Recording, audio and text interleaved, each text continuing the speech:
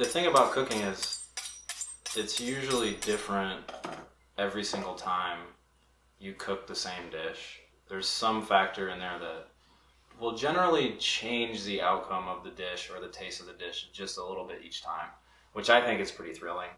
I think cooking is pretty mysterious when you're trying to cook something new, or if you're not to the point where the ingredients are starting to come together and you feel like it's rolling along, doubt can creep in.